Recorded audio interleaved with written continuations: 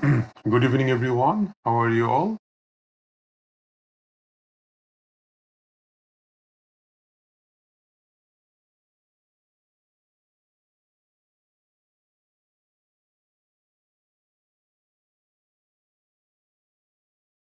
All right. So welcome to First Aid AMC MCQ free 2-week session again.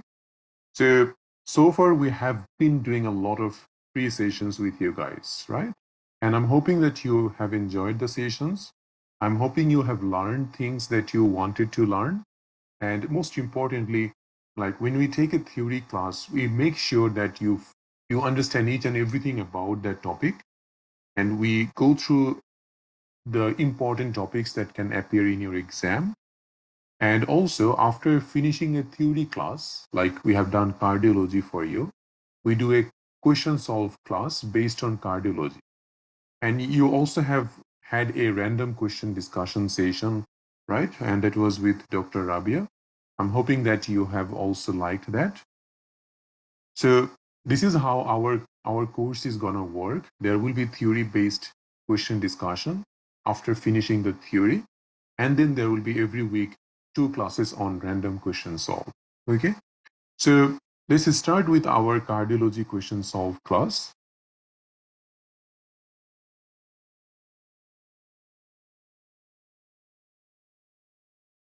Okay, so starting with the first question, if any of you have any questions like Dr. Moed, just ask it at the end of the class if you're having any trouble with anything.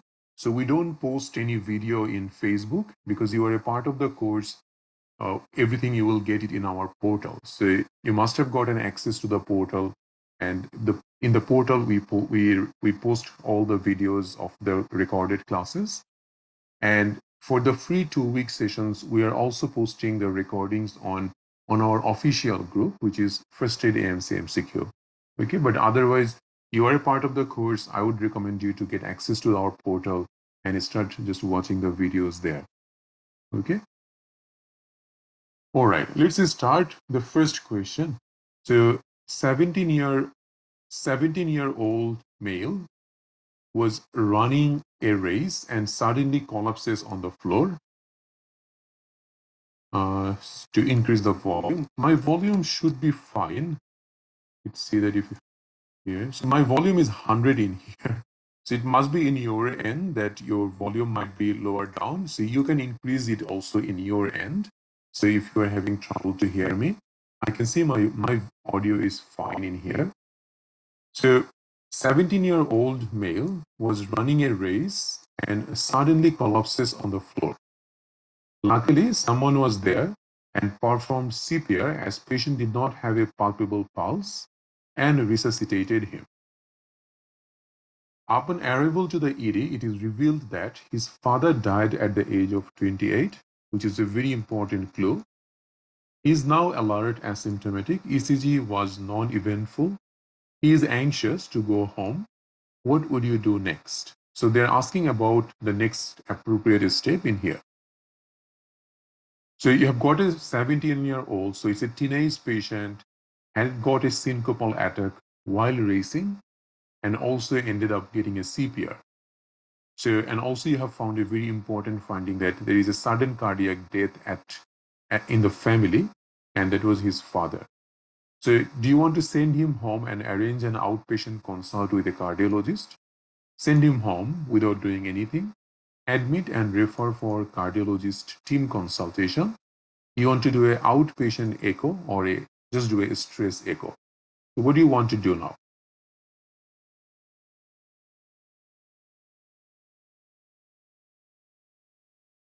I can see many of you are confused between C and E. It's good that at least you know what to do. Now, think about this case. Sorry.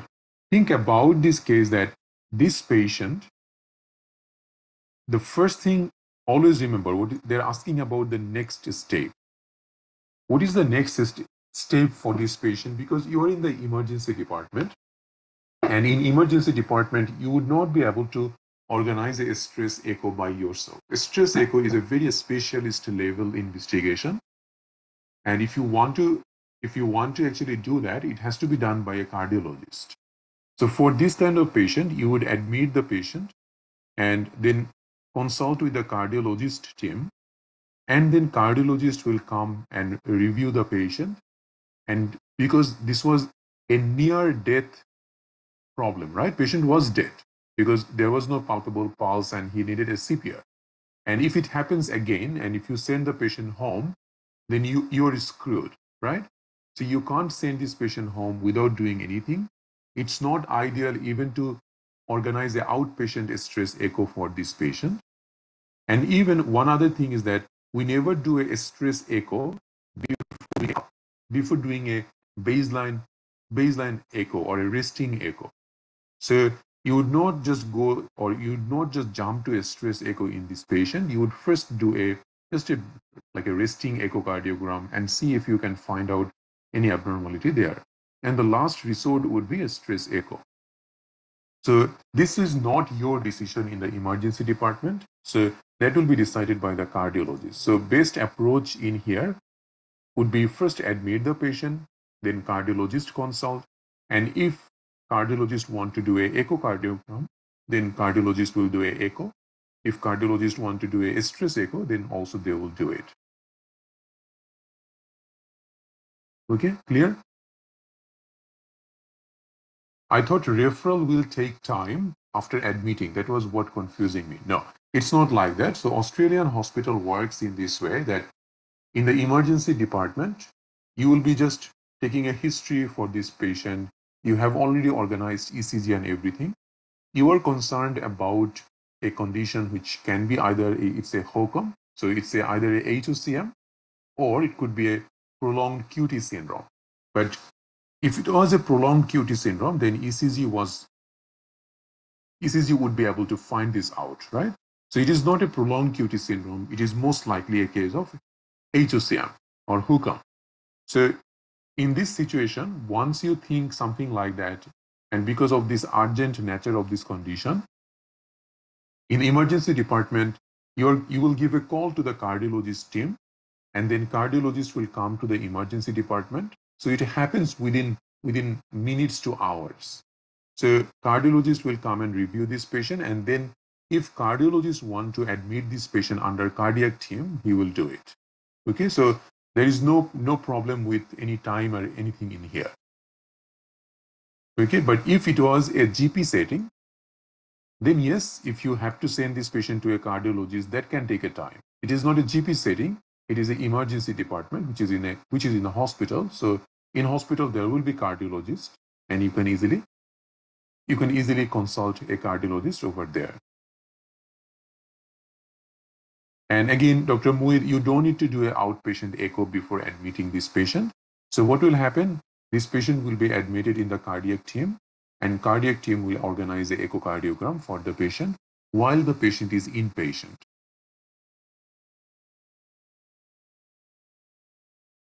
And not necessarily cardiologists need to do an echo before admission.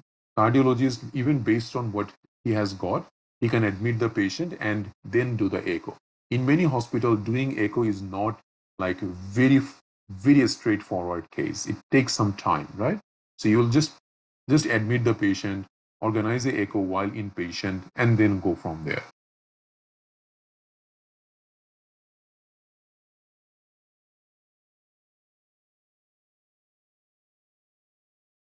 Yeah, so answer is C here. So if patient refused to be admitted, so this is very unusual, like a patient will refuse something like this. Patients are not like this in Australia because they know that this can be quite serious. And if you say it is serious, they would be admitted most of the time. But if patient doesn't want to be admitted, you can't keep him there. So you'll discuss about why it is important for the patient to be admitted.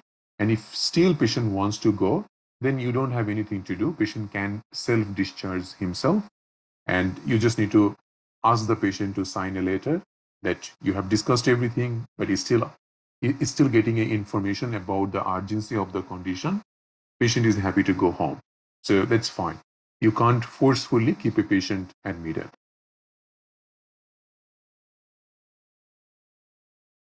No, ECG would not be done by a cardiologist team. As part of the emergency department, it has to be done in emergency. So a cardiology team will not come in the ED to do a ECG. Okay, so very unlikely to happen like that.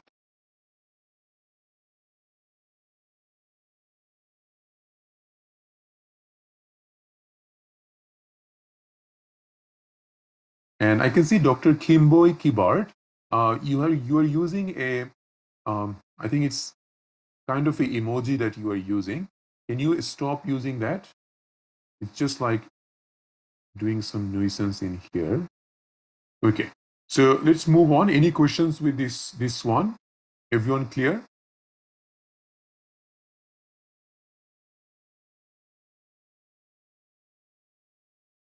Moving on to the next. A young athlete presents with history of sudden syncope and dyspnea. ECG shows left ventricular hypertrophy. Patient's father had sudden death at very young age. So again, similar scenario. What will be your initial treatment?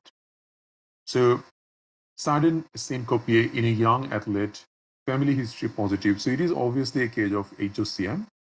So what will you do next? Verapamil, septal myomectomy, defibrillator, low molecular weight heparin, or adenosine.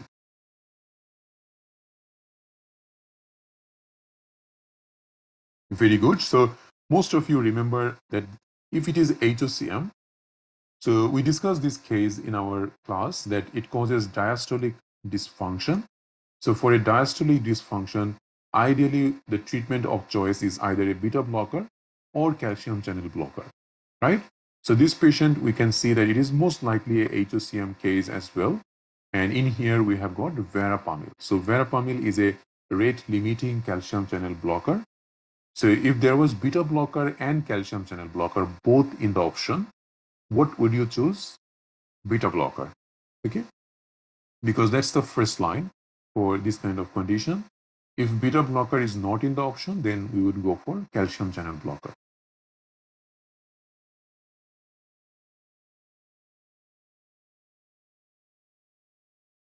Next question.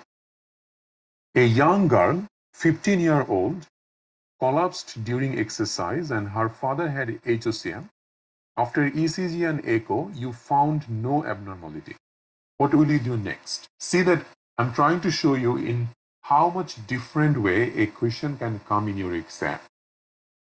So halter, stress echo, repeat echo now, or you want to do a repeat echo after 3 years.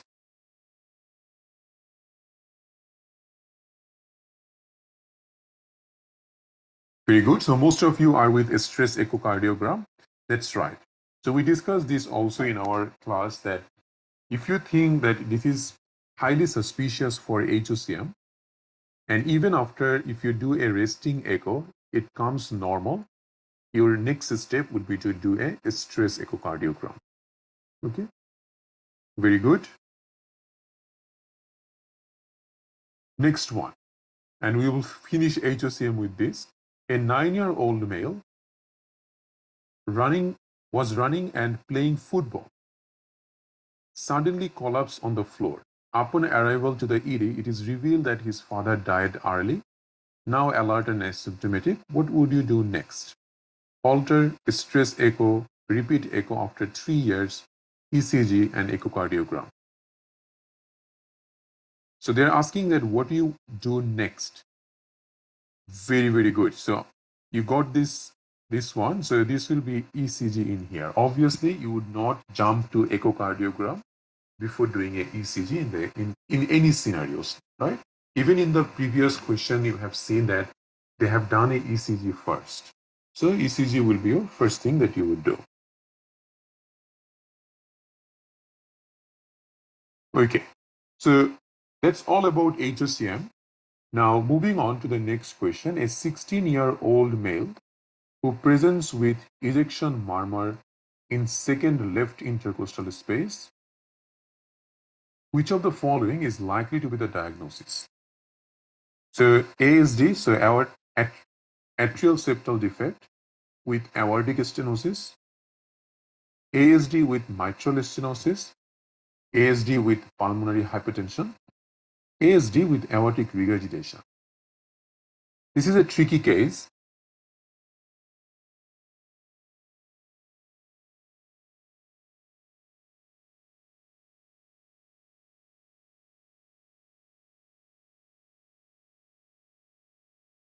We know that ejection murmur in aortic stenosis, but that's not the case in here because the option is not about aortic stenosis. So that's here, right? Now, there's a few other things that you need to also consider, that why this patient has got ejection murmur in the second left intercostal space.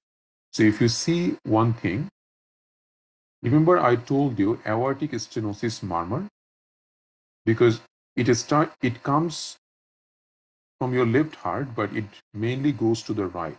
So aortic stenosis murmur you get in the right second intercostal space, not in the left. So this patient has got it on the left. So aortic stenosis should not be your first thing that you should look for. Now I will discuss this, and many of you are correct. I can see many of you are choosing the right option. So let's start with atrial septal and ventral and ventricular septal defect, and then we move forward. So first ASD.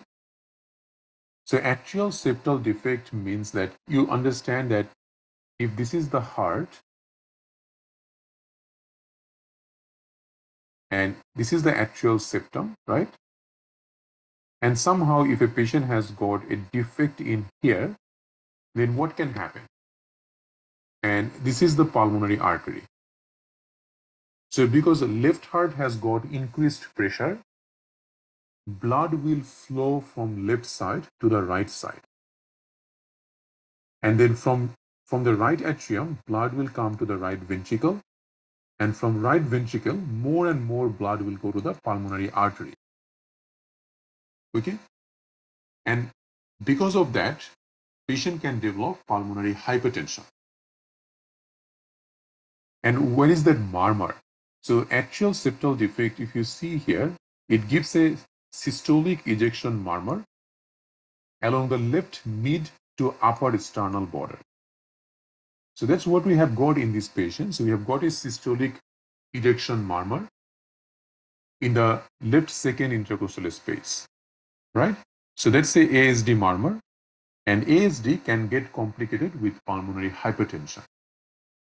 Okay, so that's what we have got. Now, if we think about other options that we have here, we talked about aortic stenosis. Aortic stenosis, it gives murmur, but it doesn't give a murmur on the left intercostal space, so it is unlikely.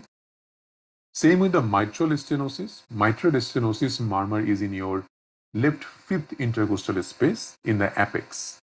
Okay, not in the second intercostal space. Aortic regurgitation, the murmur is on the most of the time on the left fourth intercostal space. Okay, and again, mitral stenosis murmur is not a systolic murmur or not an ejection murmur. So this would be an ejection systolic murmur. So mitral stenosis is a mid-diastolic murmur, as we know, and aortic regurgitation is an early diastolic murmur, right?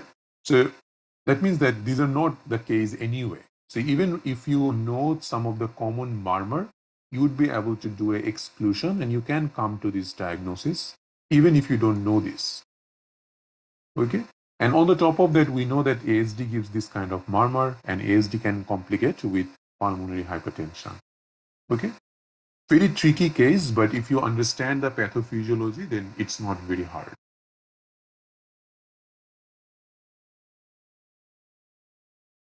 Pulmonary hypertension doesn't give a murmur, but you can get a palpable P2. That's right.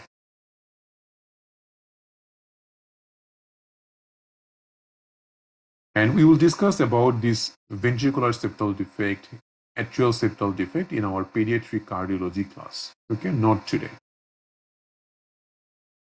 Moving on, a young guy, while playing cricket, suddenly had syncopal attack without any convulsive feature. So suddenly he had a syncopal attack. Soon he spontaneously recovered and started fielding and continued playing rest of the game. What was the cause of syncope?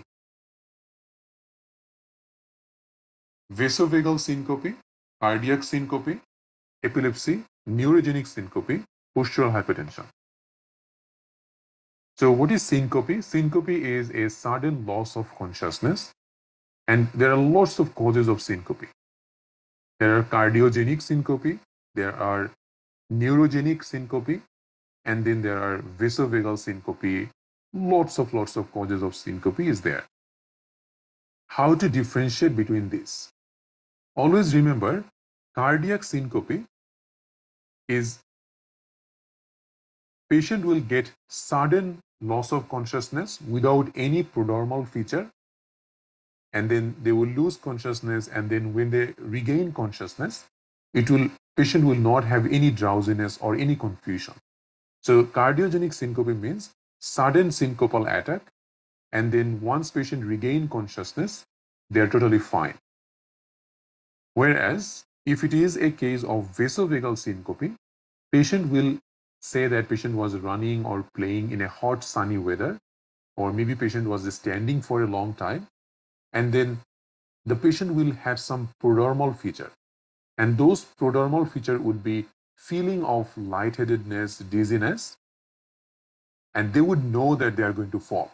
So this prodromal feature will be there in vasovagal syncope, and then they fall, they lose consciousness, and when they regain consciousness, there will be gradual regain of consciousness as well. Okay, so that's vasovagal. Now, why it is not epilepsy? Because they already said in here that there is no convulsive feature, so it is not epilepsy, obviously. Not vasovagal because it was sudden. What is postural hypotension? Postural hypotension, it also can give syncope, but it's a condition in which there is a sudden drop of blood pressure when patient change their position. So if a sitting blood pressure was, let's say, 140 by 80, and when you ask the patient to stand up, the systolic blood pressure falls more than 20, or diastolic blood pressure falls more than 10, that's the time you can diagnose them as postural hypotension. So if the sitting blood pressure was 140 by 80, and let's say when you ask the patient to stand up, the blood pressure is 110 by 80. So systolic has dropped more than 20. So that's your postural hypotension. But there is nothing written in here about posture change, nothing written about blood pressure, so it is unlikely. So this is a cardiac syncope anyway. So we have written in here, if there is post-ictal state, then seizure. So we know that how to differentiate between a seizure and syncope.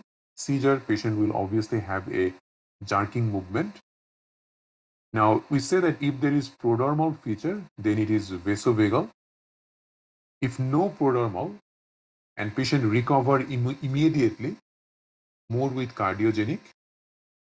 Okay. And sometimes we also say that neurogenic syncope also, it happens suddenly, and it can take minutes for the patient to regain consciousness. Okay.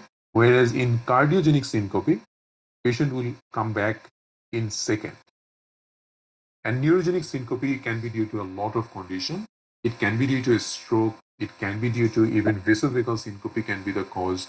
So I would say that always remember one thing, that cardiac syncope happens suddenly and consciousness will be regained also suddenly. Okay, without any confusion. If there is a confusion, especially if a patient has jerky movement, that's epilepsy. And if there was a prodromal feature like lightheadedness before the fall, that's likely to be vasovagal. Okay? Yeah, TIA can cause a neurogenic syncope also. And prodromal features are mainly lightheadedness, feeling sweaty, sometimes blurry vision. Those are the prodromal features. And in cardiac syncope, patient goes suddenly. So patient had a sudden syncopal attack, Like this patient, you can see, patient was playing cricket, suddenly had a syncopal attack, and then when he spontaneously recovered, started fielding and continuing playing. That means he was totally fine after that. So that's how the cardiac syncope looks like.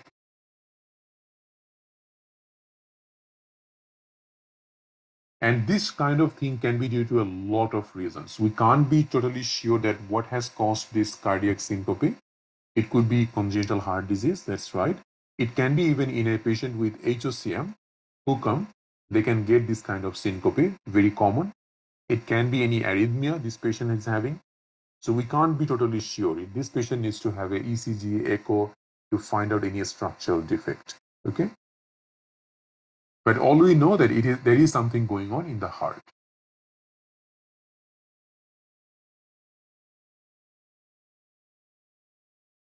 And other syncope will be discussed in neurology class, so not today, like micturition syncope, reflex syncope, cough syncope. Those will be discussed later on. And I have put a link for you here. So this is a very good guideline about all the syncope that can come in your exam. So please go through this link in your own time. Next question. A 45-year-old male presented to the emergency department with left-sided chest pain radiating to the left arm and jaw. There was no ECG changes and troponin is negative 4 hours since the onset of chest pain. He has been on sildenafil for erectile dysfunction, metformin for diabetes, ramipril for hypertension. What would be the most appropriate next treatment for this patient? So this patient having a very typical acute coronary syndrome chest pain, left-sided chest pain, has been there for 4 hours, no ECG changes, troponin is still normal.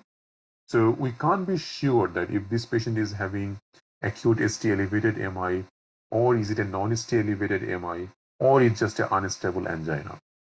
Okay. All we know at this moment is that everything is so far negative, right?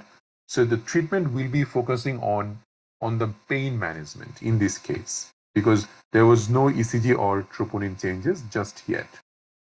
So are you going to offer this patient nitrate, heparin, morphine, beta blocker, paracetamol?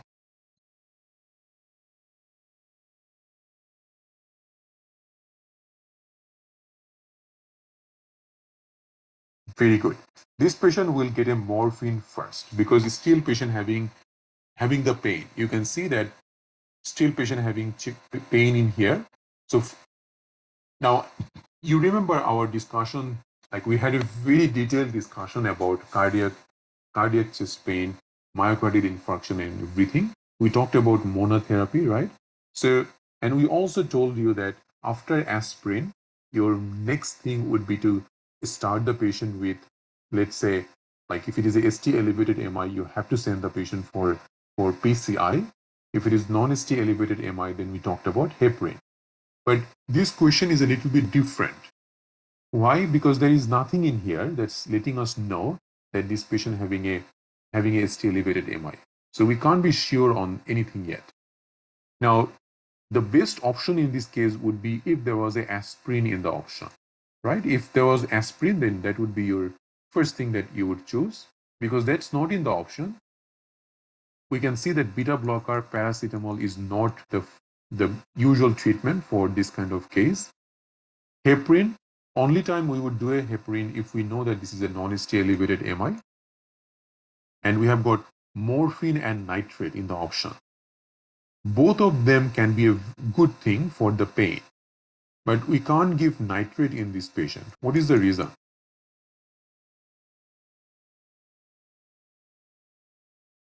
This patient is on Viagra.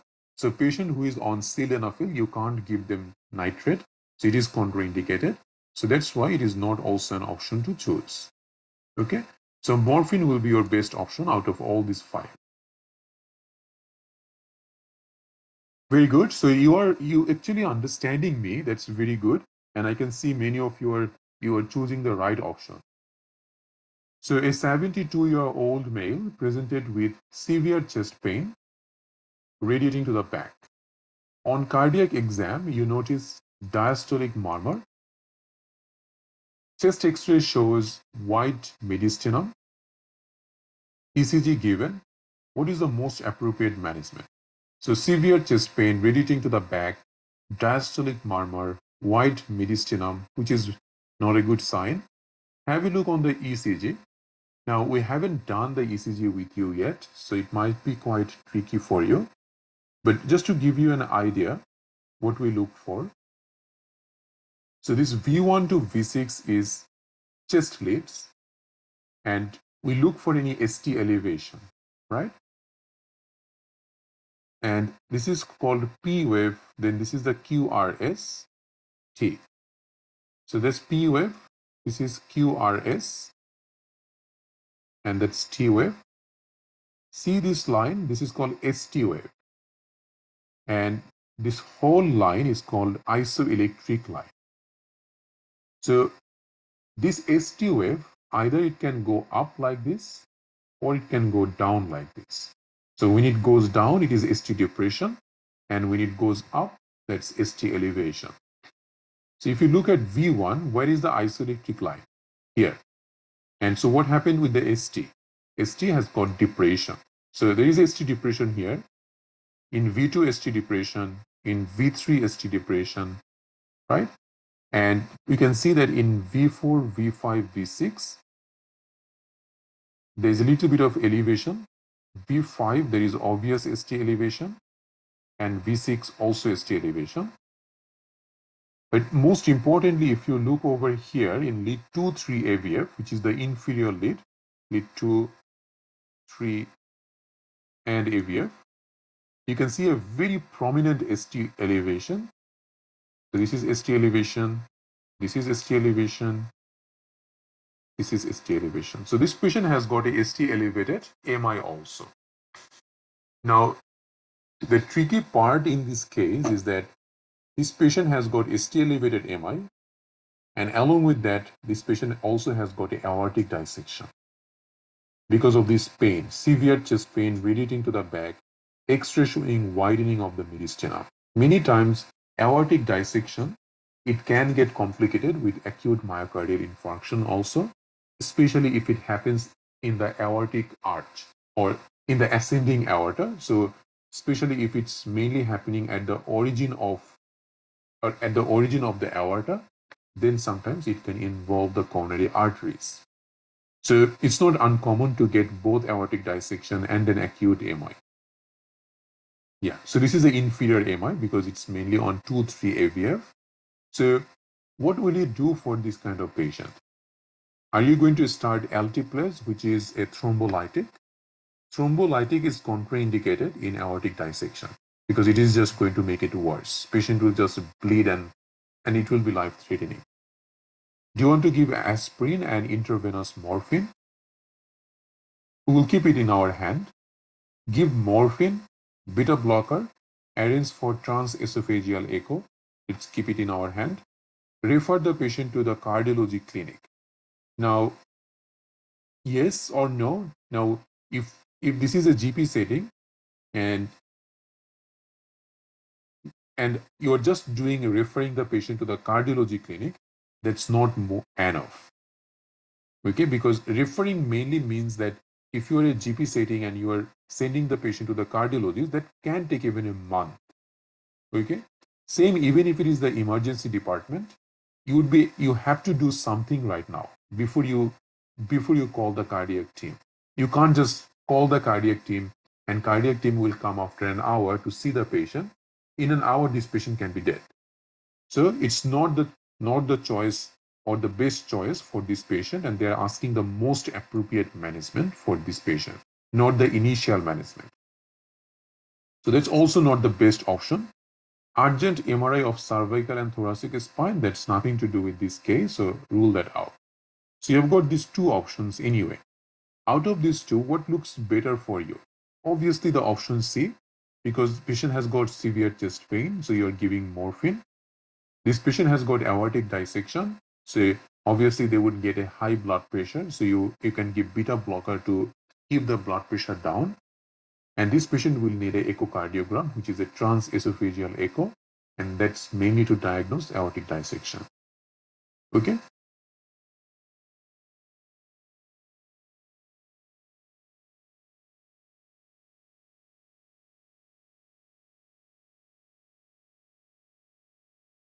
Yeah, even like because this altiplase is a thrombolytic, thrombolytics will not be the best option. I'm not sure who you are, doctor. We have had a very detailed discussion about this altiplase, the PCI in our cardiac class 1. So I think you might have missed it. So if you have missed it, then please go through that class because there is a lot to understand about this thrombolytic and PCI. We have just taken the whole class on that. So please go through that. We have discussed when to give altiplase or retiplase, the thrombolytics and everything. So that will be the first thing that I want you to do. And is aspirin also contraindicated? Ideally, yes, because this patient, you can't give anything which can increase the bleeding risk. Okay.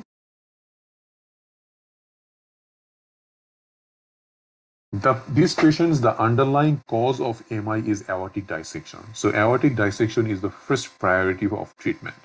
If you don't treat aortic dissection, these patients' MI will not be treated. Okay. So more priority in here is aortic dissection.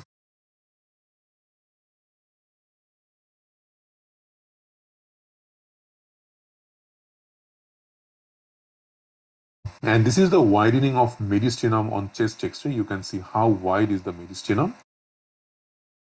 And remember, we talked about aortic dissection like type A and type B. So type A is up to this. So anything distal to the left subclavian artery, that's type B, right? And for type B, usually our first line treatment is antihypertensive followed by surgery. Type A, surgery is the best choice. And also there is a good guideline in here about aortic dissections that's in Med Bullets. You can go through it.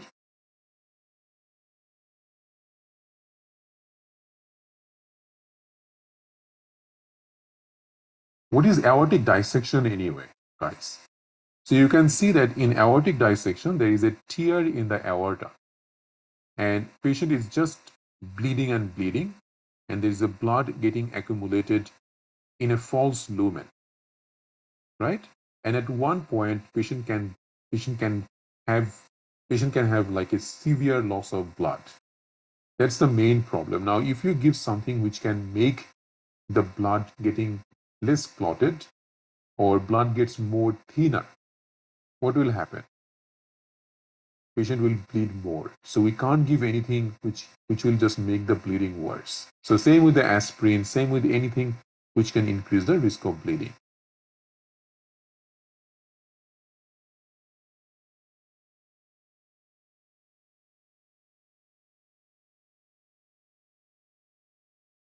The best test for aortic dissection is transesophageal echocardiogram. That's the definitive investigation. We say that if TOE is not in the option, then CT angiogram will be the preferred option. Okay. In JM, both transesophageal echo and CT angiogram, both is written.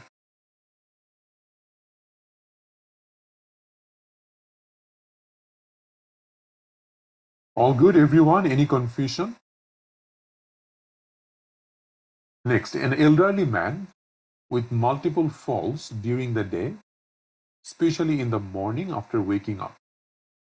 ECG found left ventricular hypertrophy and multiple ventricular ectopics. Orthostatic hypotension was also noted. So orthostatic hypotension and postural hypotension is same. How will you investigate this patient further? So what you have got is that it's a multiple fall in an elderly patient, especially it looks like a postural hypotension also because patients mainly having the fall in the morning. But it's not just postural hypotension. You can see that ECG found multiple ventricular ectopics, left ventricular hypertrophy. So are you going to do a repeated measurement of blood pressure in supine and prone position? Or are you going to do 24-hour Holter monitoring, serum electrolyte?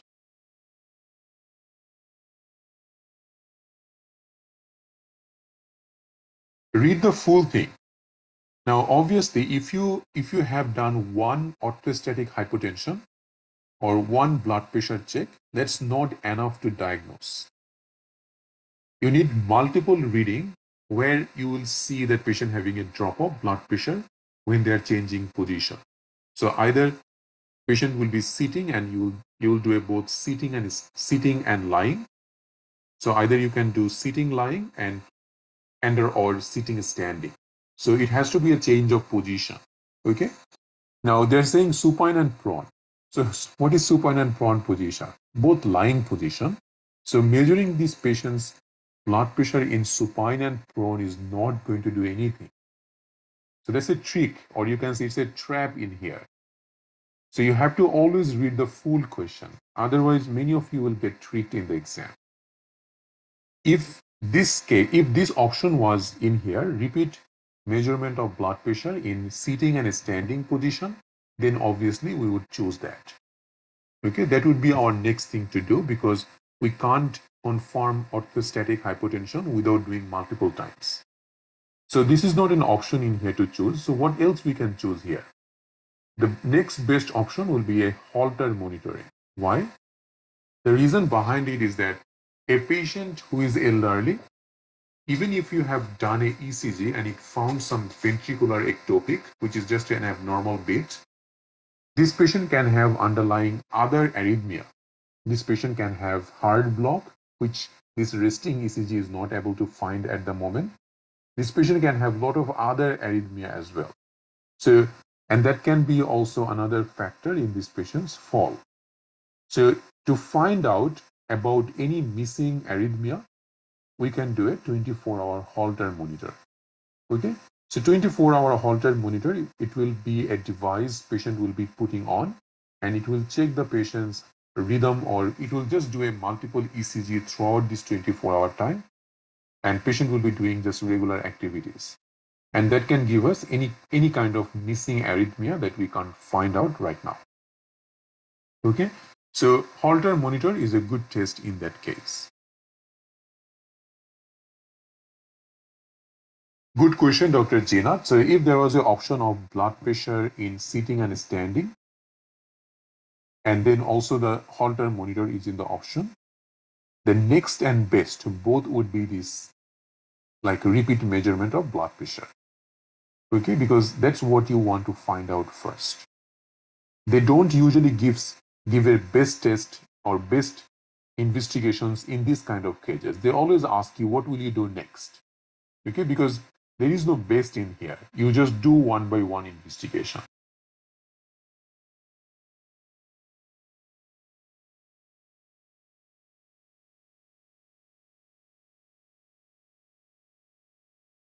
Okay, moving on to the next. A young patient has been getting multiple lightheadedness and dizziness, and it's a young patient. His clinical features are normal. Chest X-ray, ECG normal. Holter monitor shows ventricular ectopics. What will you do next? So patient getting multiple lightheadedness, dizziness, everything else is normal. Except in the Holter, you found patient having ventricular ectopics. So do you want to reassure the patient? You want to do a exercise tolerance test? You want to do a dobutamine-induced echo or plain echo? What will you do?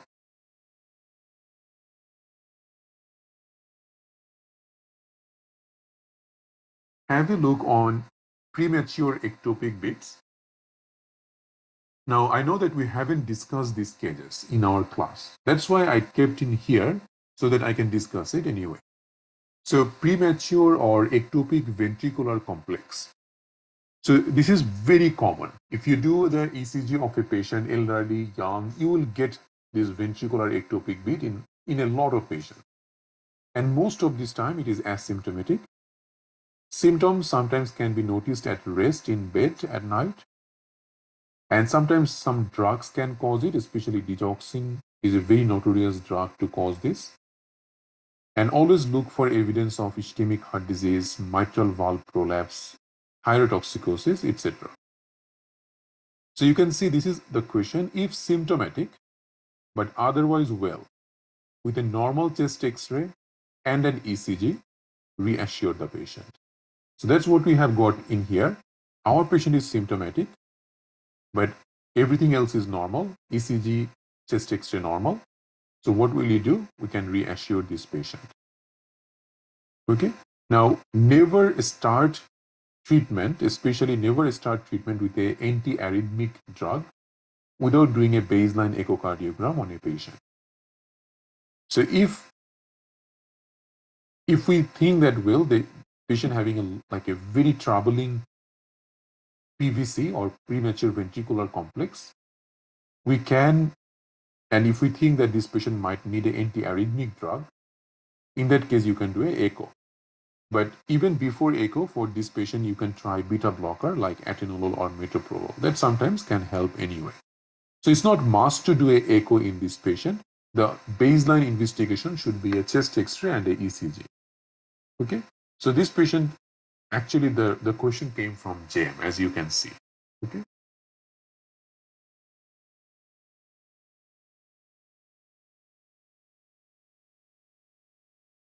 Any question? I can see many of you are wanting to do an echo. Young patient, everything normal.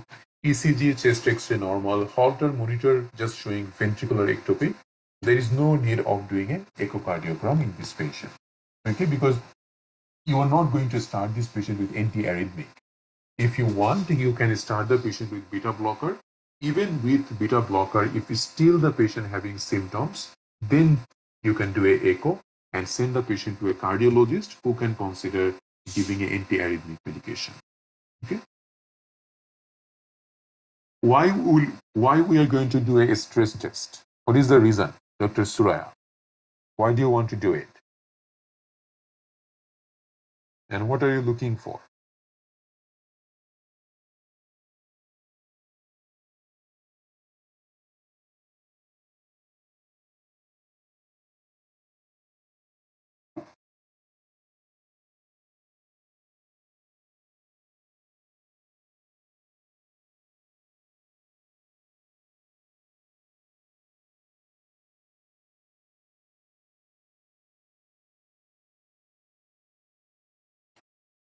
Isn't that prodromal symptom is symptomatic? No, the thing is that this is a young patient. Okay. So young patient, we normally would not go for a stress test. A stress test is for someone who has got a chest pain, and especially middle-aged elderly patient who has multiple cardiovascular risk factor. Those patients can get a stress test, not a young patient whose chest X-ray, ECG, everything is normal. Okay. The other thing is that we already have seen from JAM that even if the patient is symptomatic, which is in this patient lightheadedness and dizziness, otherwise well with a normal chest X-ray and the ECG, reassure the patient. So that is actually what we have got in our patient, and we will just follow the JAM anyway. Okay, so there is nothing we need to do for this kind of PVC. It is usually quite a normal finding. All right, moving on to the next. A patient is on amlodipine, amiodarone, furosemide, aspirin, and having intermittent falls. ECG was given, looked like hyperkalemia. And they're asking which one of the following can be the cause of hyperkalemia in this patient. Now, the only reason why I have put this question in here is that to tell you something. In your preparation, you will find out a lot of recalls. The recalls are questions which was many times a person who has appeared the exam, he or she can think or remember a little bit about the question and they just write something. Many times those questions are not right. Many times there is a lot of information are missing. And I've seen a lot of candidates, they just follow those recalls. They want to even memorize the recalls rather than understanding the topic. Why we do this question? The reason is we want you to know the topic. We want you to understand how your theory knowledge can help with question solve in the exam. But it's not about memorizing these questions. It's never like that. Okay? So don't waste your time on some of the controversial questions which has no meaning. Like this question, it's been a years and years, these questions we have seen, and we were not able to find a good guideline like why this question is given like this. Because none of these options actually is completely right. Okay? So none of these actually gives hyperkalemia. Now, if you see here, furosemide is a diuretic which causes hypokalemia. Okay, so it is unlikely to give hyperkalemia. Then we have got, again, there is a furosemide here. So even if aspirin or amlodipine causes hyperkalemia, that will be counteracted by the hypokalemia done by furosemide. So these two option is gone. This two option is the viable option, B or C. In my view, I know that amiodarone and amlodipine, this has a mild hyperkalemic effect. If you ask me how they do it, I can't answer because there is no specific answer to it. Okay, and there is no specific guideline. I have tried my best to find out, but there is none. And I know that many of you might have also come across this question. There is no specific guideline about this. So I would say that keep it in your mind that sometimes questions are there in a lot of Q banks in everywhere. There are some questions where it will feel very controversial. Don't waste your time on those questions. Okay, so we know that amiodarone can cause a little bit of hyperkalemia. Amlodipine very less likely. So based on that, I kept this as the option to choose. Okay, but again, there is no specific guideline that I can give you for this. But if you ask me this question, this is also a drug and drug interaction. That has some explanation. So in exam, many times drug interaction comes. It is very favorite topic for them. So you have got a patient who is on multiple drugs, including ramipril, amlodipine, hydrochlorothiazide, celecoxib, which is a NSAID, and asking about which combination making muscle weakness without any tenderness. So they are asking about which of these A, B, C can cause muscle weakness without tenderness in a patient.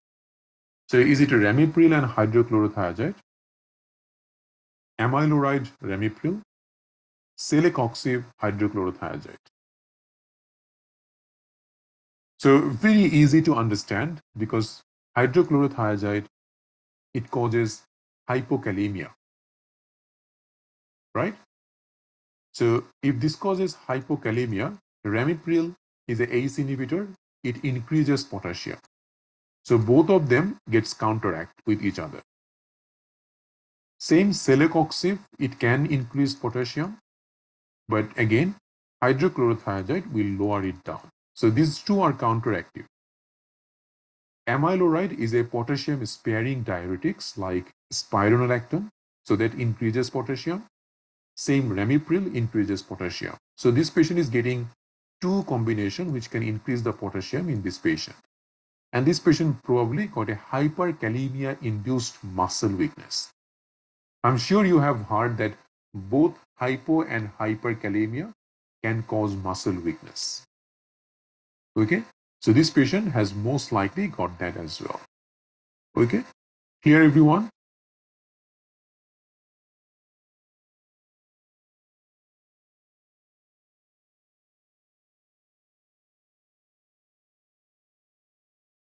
Any question, guys?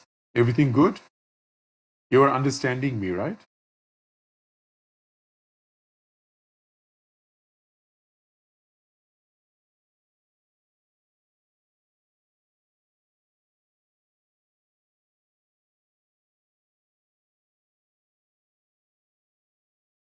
Last question, this one. This one is amiloride and ramipril. So amiloride is a potassium-sparing diuretics, which increase potassium. Ramipril ACE inhibitor, so that's also increased potassium. So this patient has got hyperkalemia. and hyperkalemia can cause muscle weakness. Okay, both hypo and hyper can cause it, but we have found that these two, A and C, they counteract each other, so this will not be our option to choose. Okay, moving on to the next. You have got a ECG of an adult person presented with chest pain, cardiac enzyme and first ECG normal. Blood pressure initially was 120/70. After 8 hours of observation, now blood pressure is down to 89/50 and ECG showing supraventricular tachycardia with heart rate 150. What would you do? So I know that we haven't discussed supraventricular tachycardia, which we will do in our palpitation or ECG class. But to give you a baseline idea about SVT management, so supraventricular tachycardia is one of the commonest tachycardia that you can get. So the first line management is if the patient is stable or unstable. If the patient vitally unstable, like this patient, blood pressure is obviously low. So below 90/60 means patient is vitally unstable. So in a vitally unstable SVT, your treatment will be cardioversion. Basically, that's a shock. Now, if it is a stable SVT, in a stable SVT, first thing that you can try is called vagal stimulation. So you can do maneuvers which can stimulate the vagal nerve. And vagal nerve, when it is stimulated, it can reduce the heart rate. So this vagal stimulation you can do either by Valsalva maneuver, you can do carotid sinus massage, or even you can ask the patient to immerse their face in a cold running water. So any of these which can stimulate the vagal nerve will do. If vagal nerve stimulation doesn't help, then your next option will be IV adenosine. Okay, and you can try multiple dose of adenosine. If adenosine is not in the option, then you can try calcium channel blocker such as verapamil.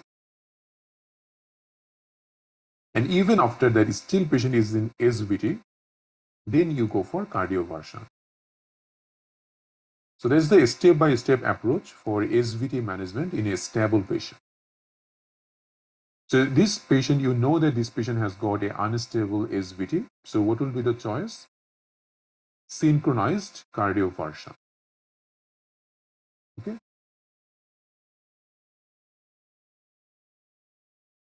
Here everyone. Now SVT usually will not cause no pulse. SVT usually patient will have pulse. Usually VT or VF patient, they don't have pulse. Okay. For those patients, you go for defibrillation. And any patient who doesn't have pulse, you start the patient with CPR first. And with CPR, next thing is defib.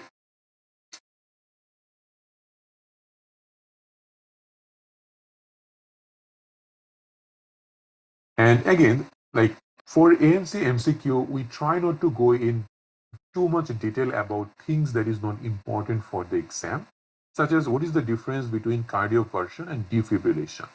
It's just a waste of time. But again, if you want to know, that's fine. But things, try to keep it as simple as possible, especially exam oriented. So what happens in cardioversion that this is patient will be with a monitor, right? So synchronized cardioversion means that you will give shock to the patient whenever you can see the R wave on the screen. So you give the shock which will coincide with the R wave.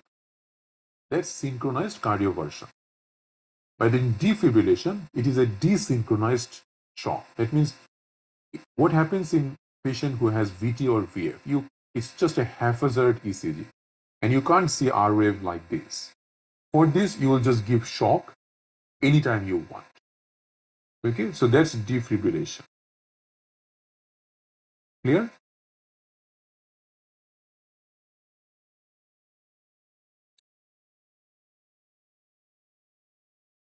Okay, now we are going to take a 5-minute break, and after that we will again start. Okay, thank you everyone.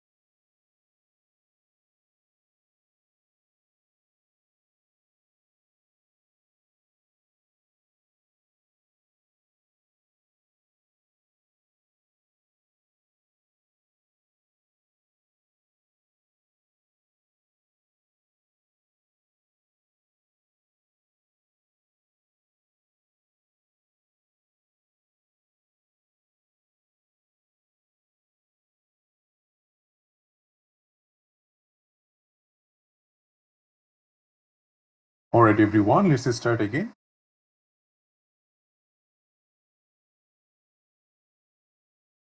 Do we do cardioversion in SVT? Yes, we do cardioversion.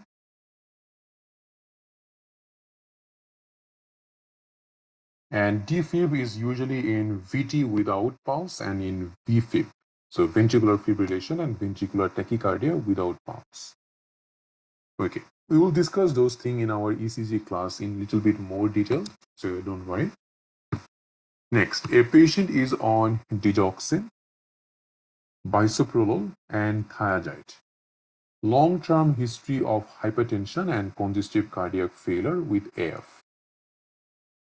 Stopped taking medication for 3 weeks while on vacations. Now presents with edema up to his knees and a raised JVP of 4 cm but with clear chest sound. Blood pressure is elevated, pulse is irregular. What would you do as an initial management of this patient? So are you going to commence furosemide only? Commence spironolactone, metoprolol, digoxin bisoprolol, or recommence all medication?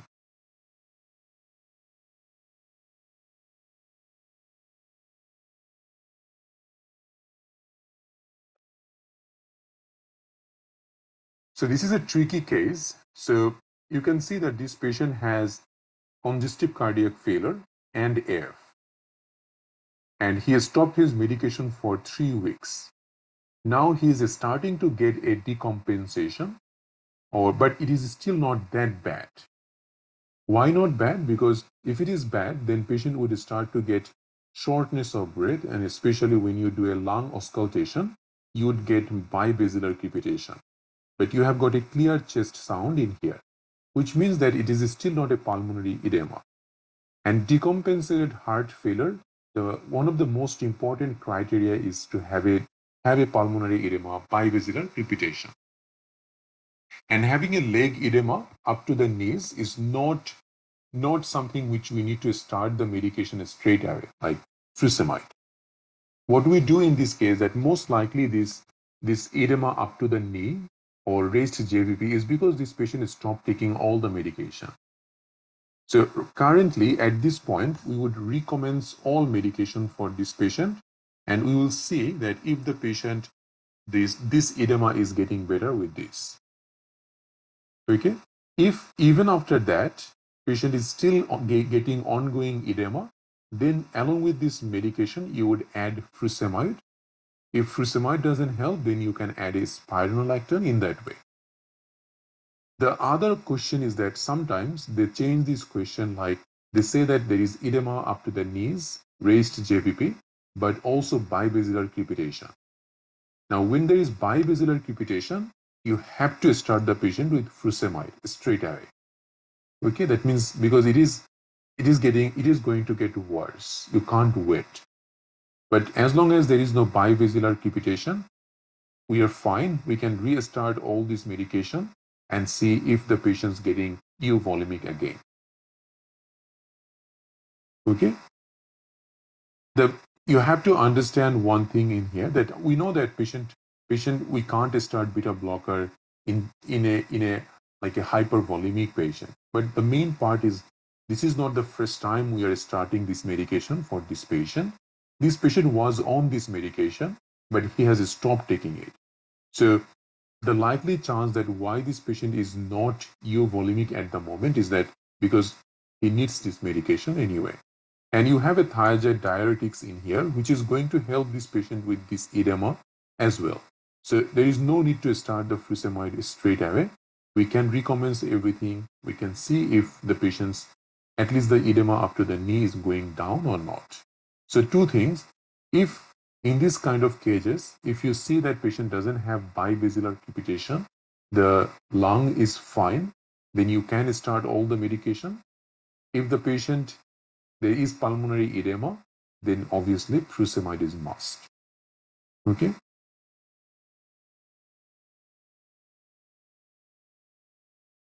Next.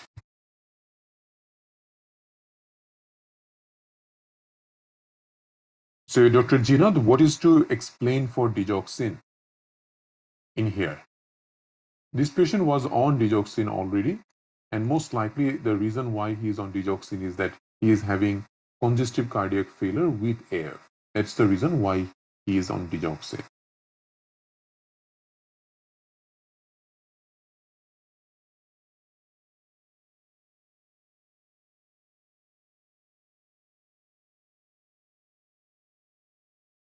Dr. Jainath, what are you looking for on digoxin?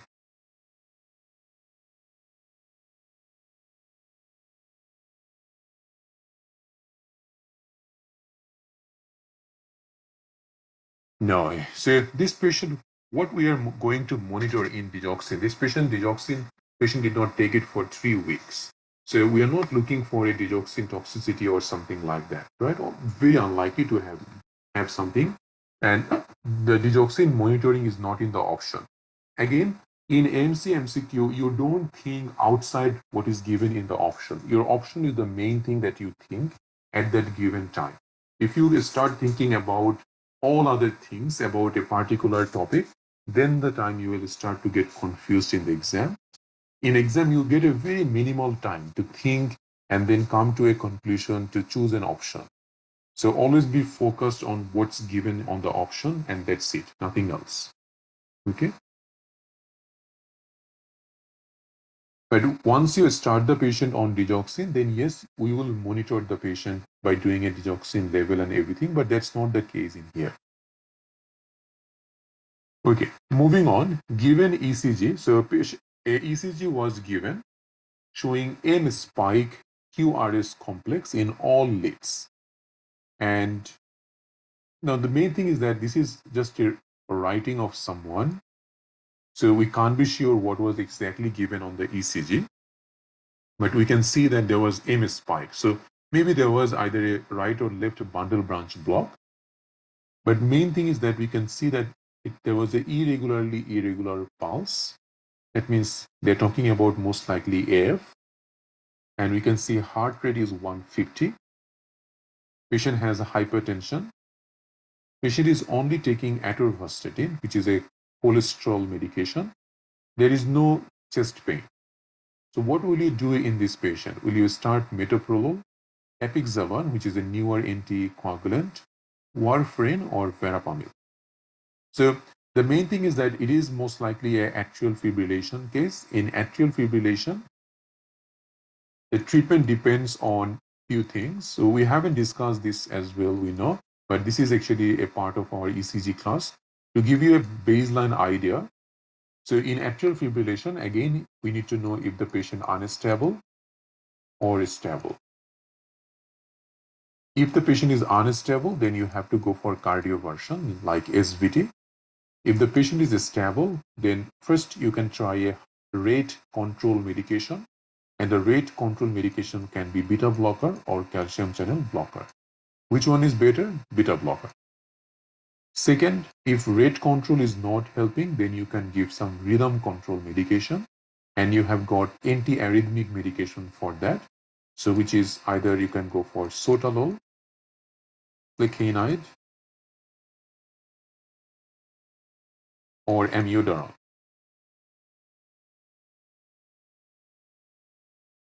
If that is still not helping, then you can go for cardioversion. So these are the options one by one that we can do for atrial fibrillation patient. Okay. So for this patient, what will you do next? The next thing is, this is a AF patient. We need to control the rate. So to control the rate, we are going to go for a beta blocker. So that will be metoprolol in here. Okay.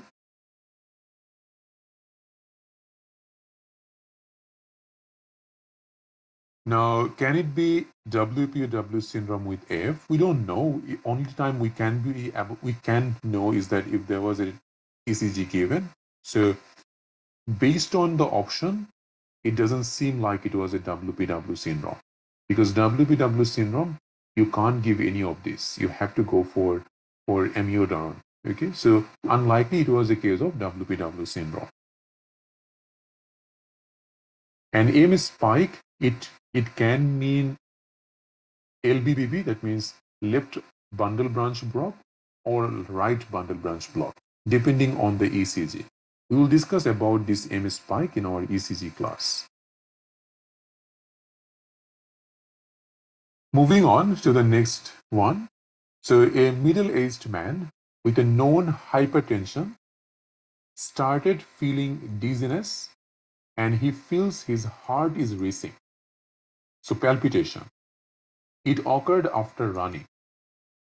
There was also a travel history few days ago, right? He is on irbesartan and hydrochlorothiazide. So that's for hypertension and well control. No diabetes, blood pressure is fine, no postural change, asking what is the most appropriate next investigation in this patient. So it's a case of a patient who is a known hypertensive but now having dizziness and palpitation.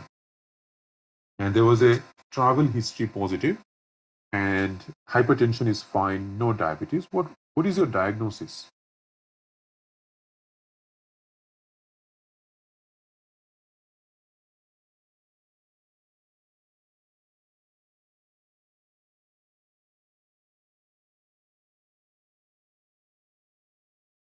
Yes, very good, Adriel. It can be a case of pulmonary embolism. Looking at it, that the main thing is that patient has got a travel history. Travel history is a very important clue. Most likely it was a long flight. Patient ended up getting a DVT. And with the DVT, it can get complicated with a pulmonary embolism. And the main feature of pulmonary embolism is feeling racing of the heart. So tachycardia, dizziness, even sometimes they can get chest pain, difficulty breathing. Those will be the main finding. So even looking at the option, you can see that there is CTPA D-dimer. So they are trying to look for that. And then there is thyroid and troponin. This patient hasn't got any chest pain. So doing a troponin is not indicated. Same THS doesn't go with feeling dizzy. So most likely our diagnosis is pulmonary embolism. Now pulmonary embolism is our respiratory class topic. We will discuss it in detail. There is a lot to learn from CTPA, which we will do later on.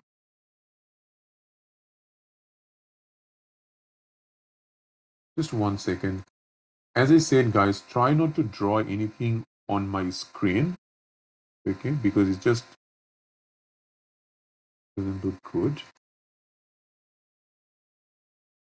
Okay, so please don't write or please don't use this screen for you. Okay, so the main thing I was talking in here, that in here we are thinking about a likelihood of pulmonary embolism, and you can understand that patient had a travel history recently, now having dizziness and racing of the heart, which goes with PE anyway.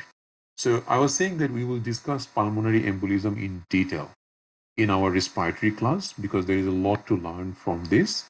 But for now, always remember, if you suspect pulmonary embolism, your next and your best both is CT pulmonary embolism.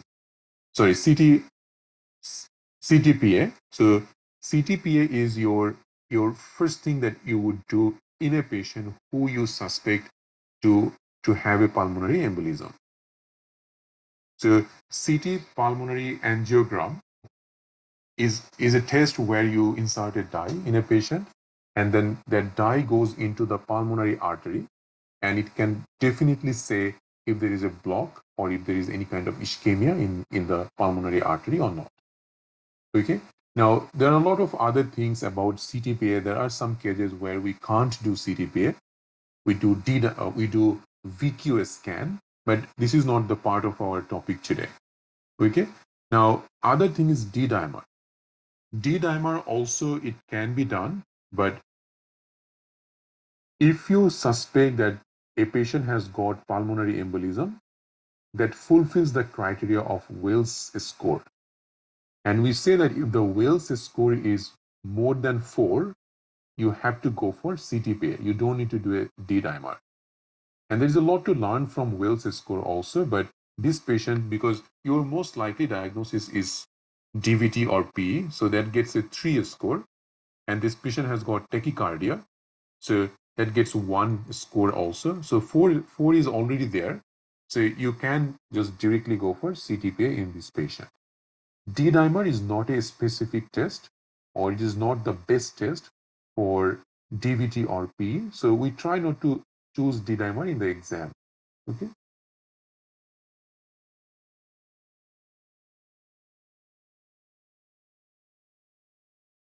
Yeah, in pregnancy, you would go for VQA scan. Same with kidney failure, you would go for VQA scan.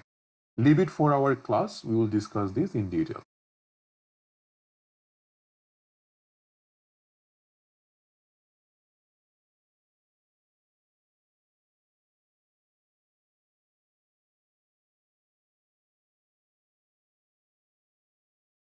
Okay, the next one, you have got a 60-year-old male, 10 years history of hypertension, feeling dizzy and lightheadedness from this morning when he was doing exercise. So this is an exercise-induced dizziness and lightheadedness.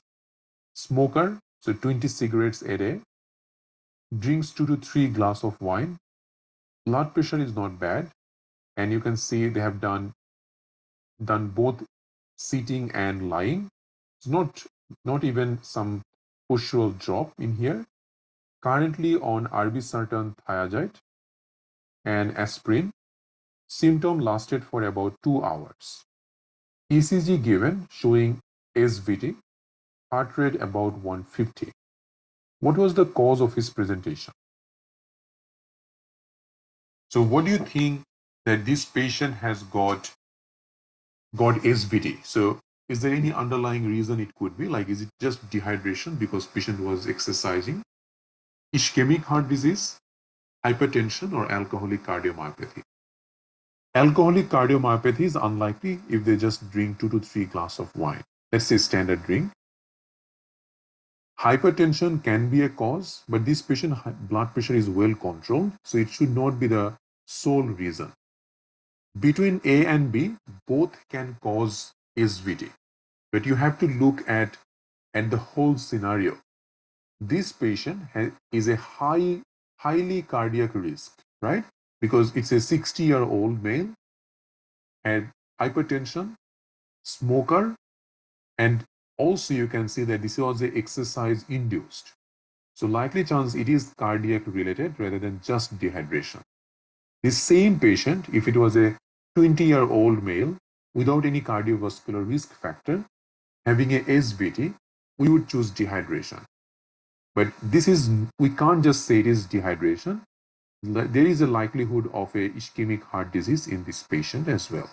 Okay, always look at the whole scenario when you choose an option in the exam. Is this making sense, guys?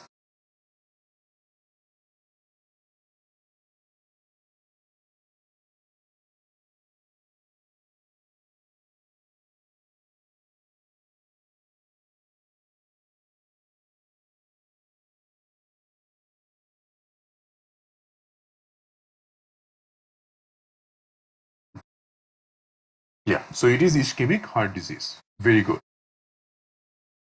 Moving on to next. Okay, good question. Ischemic heart disease without ECG changes. See this one, that the symptom lasted for 2 hours. At the moment, patient doesn't have any symptom. Okay, and it was in the morning when the patient was exercising.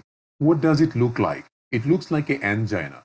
It could be a presentation at that time, but if you do a ECG right now, you might not get anything. And you have to do further investigation to find this out. So you can send the patient for a stress test or any other tolerance test to see if there is any underlying ischemic heart disease going on. Okay, not all the time we get ST elevation in everyone, right? This patient's symptom is already gone and already improved, so you might not get anything in here.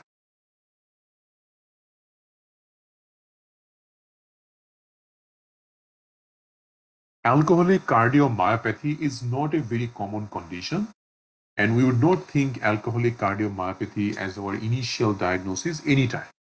We will try to rule out everything first, and then if still we can't find anything out, then it will become an alcoholic cardiomyopathy case. and patient will drink a lot, like maybe 10 glass of wine every night, that can give a alcoholic cardiomyopathy. And same ST depression is not always you will get in ECG. ST depression, T wave inversion, you might get a completely normal ECG in a patient with angina or ischemic heart disease. It's not always that we get everything.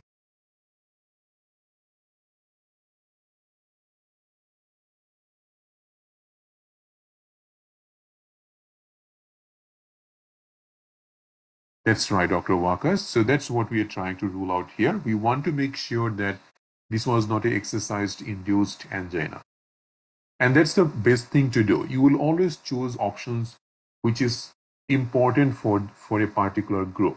This patient, they're giving every cardiac risk factor. And if we choose just dehydration causing it, this is not right. You would even think that, well, if I just think it is dehydration, it's not right. This patient can be dead on the street next day when they go for exercise. Okay, so we have to consider all of these factors when we choose an option. Next, ECG with bradycardia and prolonged QT.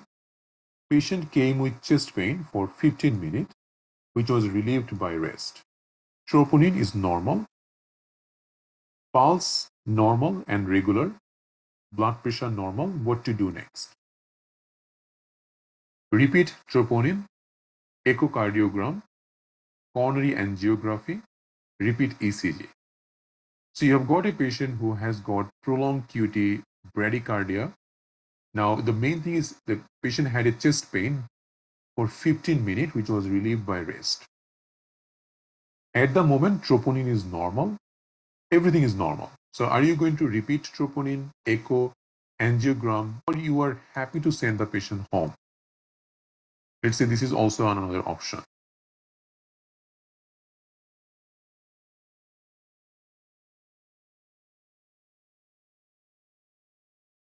So ideally, any kind of chest pain which lasts more than 10 minutes, it can be unstable angina or acute coronary syndrome. So unless you do multiple ECG and multiple troponin, you can't be sure. So anything like this, ideally you will do a repeat ECG first to check for any changes, and also you will do a repeat troponin. So you will do both 1 and 4, but which one is more like which one you would do first? Because they're asking next. Next is obviously ECG. ECG comes first, and then we do troponin. Okay. Very good.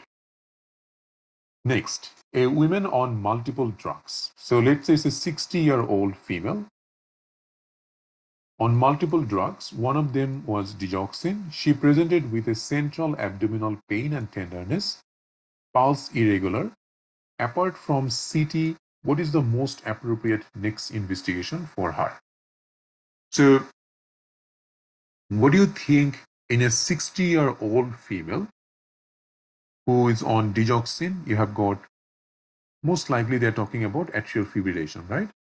And the digoxin, irregular pulse, everything goes with that. So AF patient, 60-year-old, coming to you with a central abdominal pain and tenderness. What is the likely chance of this? Very good, Dr. Adriel. It can be a case of acute mesenteric ischemia. Okay? And they say that apart from a CT abdomen, what will you do next? Abdominal ultrasound, serum lipase, serum lactate, or digoxin level. What would you look for when you are doing a CT scan? What an ultrasound can do? So you are already doing a CT scan. So why would we do a ultrasound? It's not going to add anything, right? So not doing an ultrasound, it's not going to help anyway because you have already done a CT scan. So this is serum lactate. Why? First of all, let's talk about acute mesenteric ischemia. So acute mesenteric ischemia, it's a very common complication of atrial fibrillation. And you know that AF patient gets clot. And if a clot get dislodged and it becomes an emboli, that emboli can end up causing a blockage of the superior mesenteric artery. And that's what we call as acute mesenteric ischemia. So patient usually are elderly patient. They comes to you with sudden onset of severe central abdominal pain. And the pain usually gets worse after eating. So there is a fear of eating. And they can also get profuse vomiting, watery or bloody diarrhea.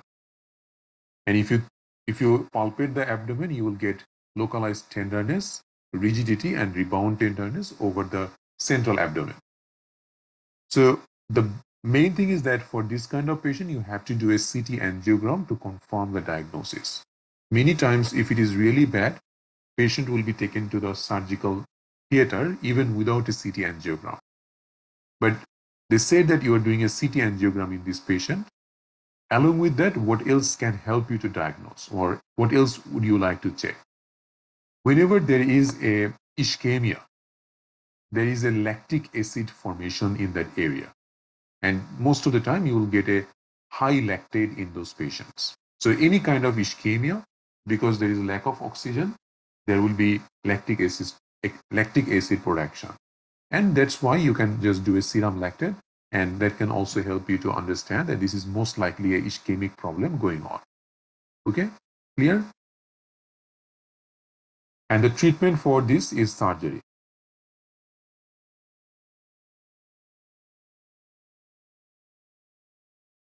If Doppler ultrasound was given as response, Doppler for what?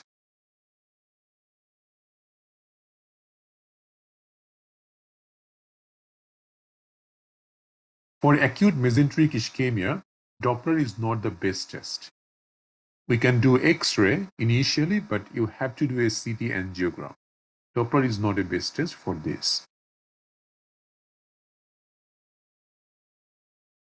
And one of you asked about what about a stress echo? So I think you are talking about this one. Now, you can't do a stress echo just now. You will first need to rule out acute coronary syndrome in this patient. Once acute coronary syndrome is ruled out, then you can send the patient for a stress test.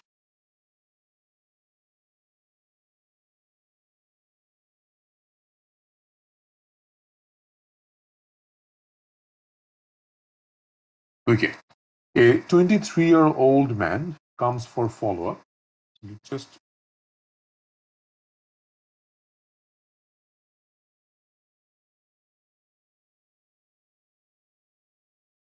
okay, a 23-year-old comes for follow-up, and you can see his bilateral arm blood pressure is between 140 to 160, which means that it is pretty high blood pressure, and you have done on several occasions. He gets occasional headaches. Rest of the physical exam, urine analysis is normal. Heart rate 75, mild left ventricular hypertrophy, and that can be due to hypertension. Patient has used beta blocker, thiazides, captopril, which means ARB, and blood pressure still is on the higher side. So this is resistant hypertension, right? You have used multiple drugs, but still blood pressure is high. And in a 23-year-old, that is very odd, right? So what is your next appropriate step? And what do you suspect in this patient?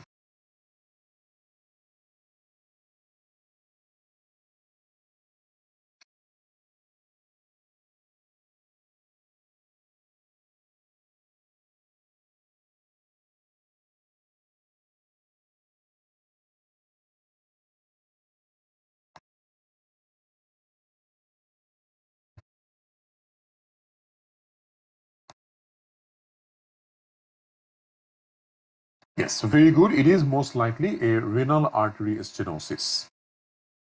Okay, because you can see that resistant hypertension in a young patient like this, it is most likely a renal artery stenosis case. So renal artery stenosis can be in young patient because of fibromuscular dysplasia, can be in older patient for atherosclerosis. So Renal artery stenosis should be considered as a cause of high blood pressure in people who are older than age 50 when they develop high blood pressure or have a marked increase in blood pressure. Okay? Have no family history of high blood pressure, but most importantly, cannot be successfully treated with at least 3 or more different type of blood pressure medication. So our patient has got this one, which is the resistant hypertension. And in resistant hypertension, we would look for something like this, especially renal artery stenosis. And we discussed a little bit about renal artery stenosis. This is a secondary cause of hypertension and how we can diagnose that. Duplex ultrasound of renal artery, echo, repeat ECG, prescribe triamterene or ophthalmoscopy. We know that we have to do a duplex ultrasound in this patient, right? Very good.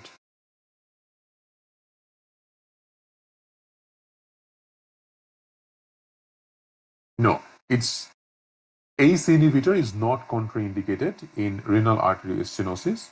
In unilateral renal artery stenosis, ACE or ARB can be given.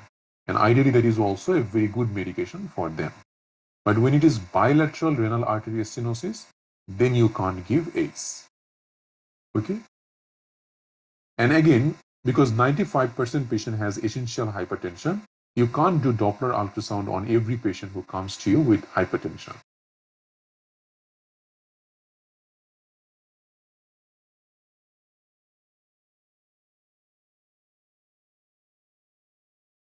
Good question, Dr. In Phoenix. Cohn syndrome. So Cohn syndrome can give resistant hypertension. What exclude this one from this history?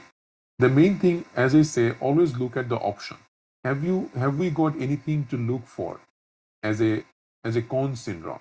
In Cohn syndrome, you would be looking for checking the electrolyte to check for sodium potassium changes, right? Nothing written in here for that.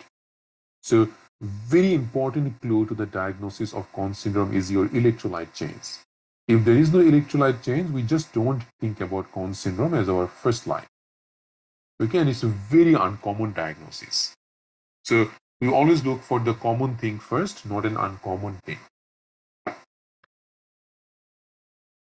And also Cohn's is not very common in a young patient like this.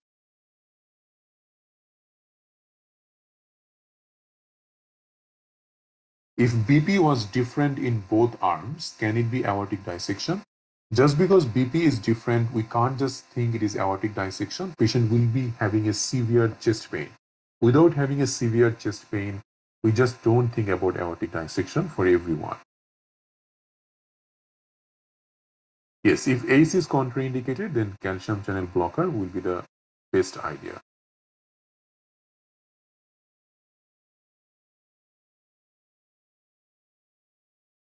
Next question. So you have got a patient. So let's say elderly patient taking digoxin and hydrochlorothiazide, presents with palpitation, ECG given. What is the cause of his problem?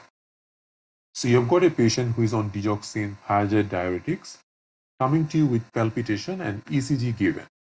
Let's have a look to the ECG. Now this will be tricky for you because we haven't discussed ECG at all.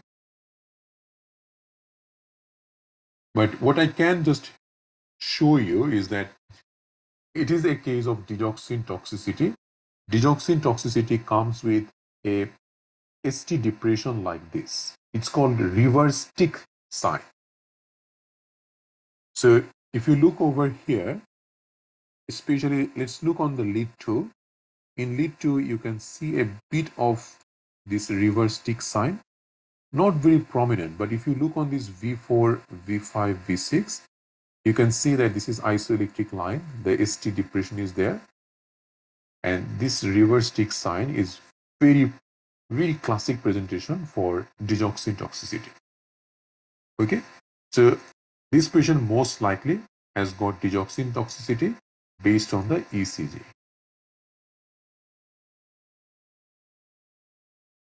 And on the top of that, yes, you can see that this patient is on thiazide diuretics, a patient developing hypokalemia obviously that can also cause it.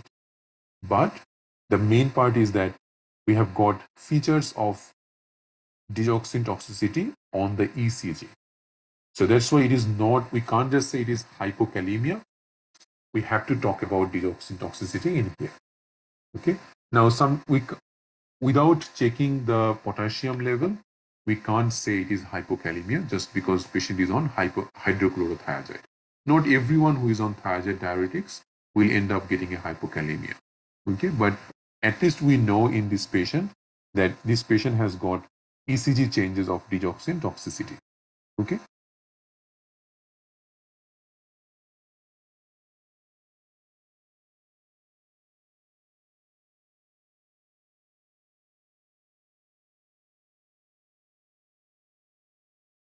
Now, you have got a patient who is on many medication.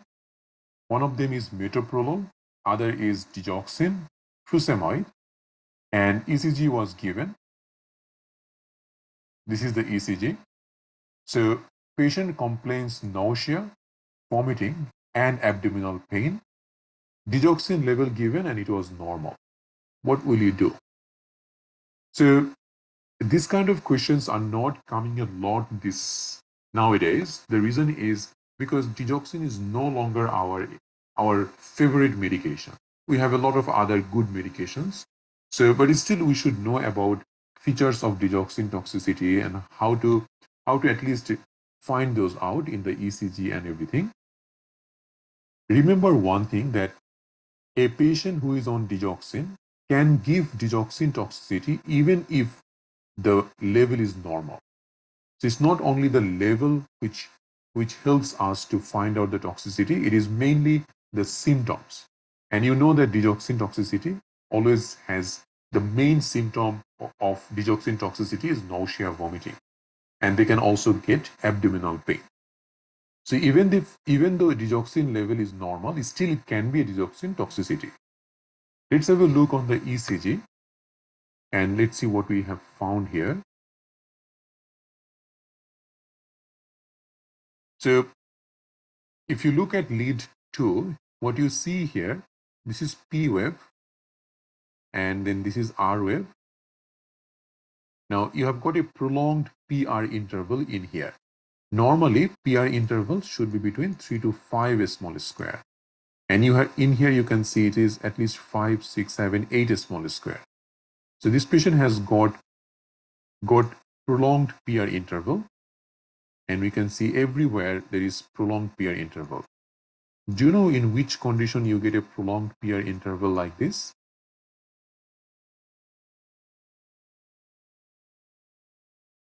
First degree heart block.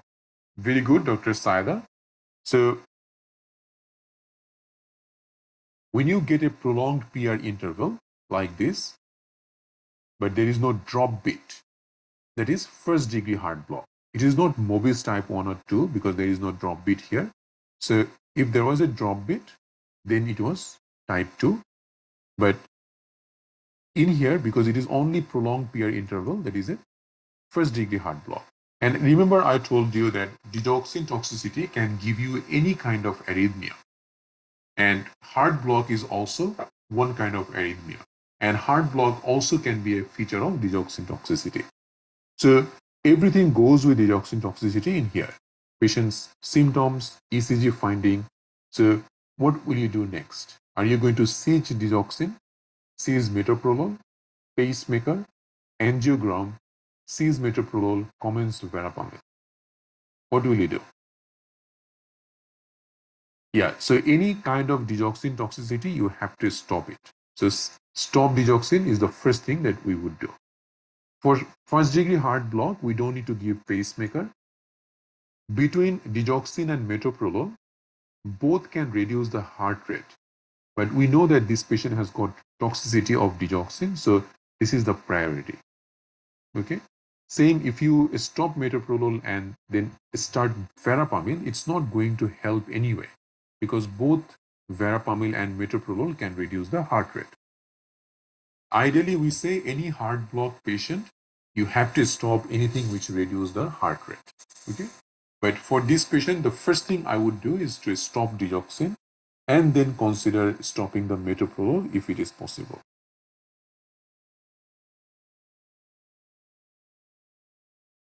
The next question is, you have got a ECG of WPW syndrome. Heart rate is obviously very high. Blood pressure is still not bad. What will you do?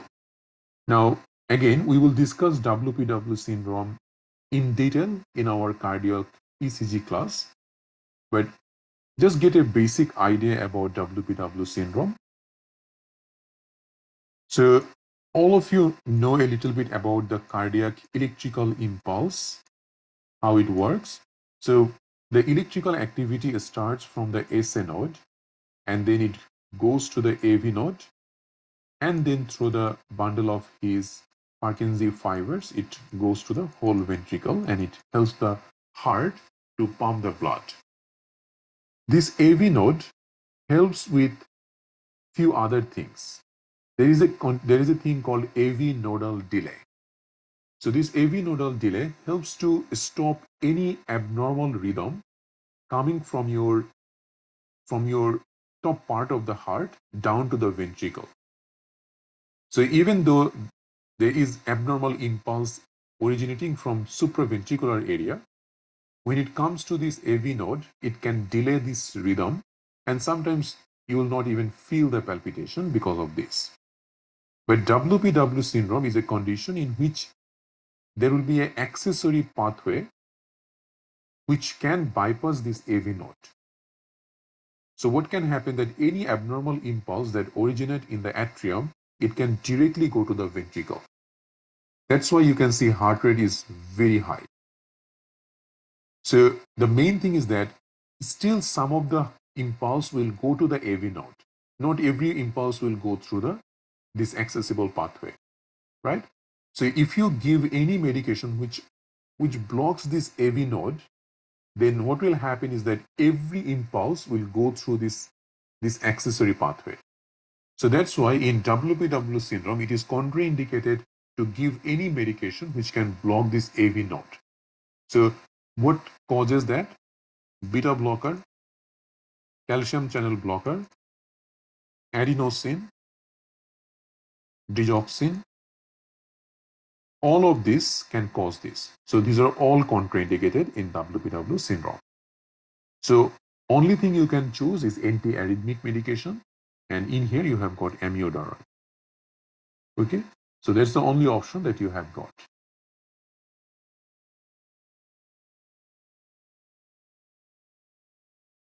And if this patient was vitally unstable, then again you would go for DC cardioversion.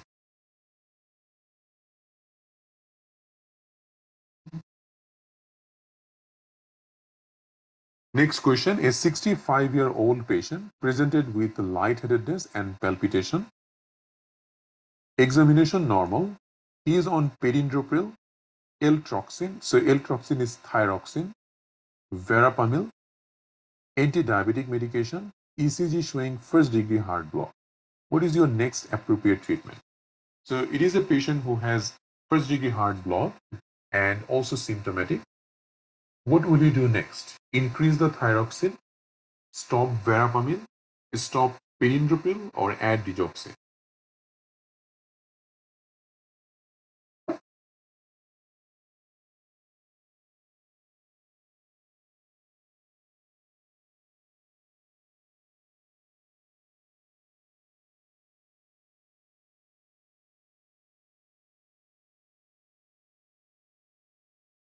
Yes, so you have to stop verapamil in here. Okay, because verapamil is a rate limiting calcium channel blocker. So you can't give anything which can reduce the heart rate in a heart block patient. Okay.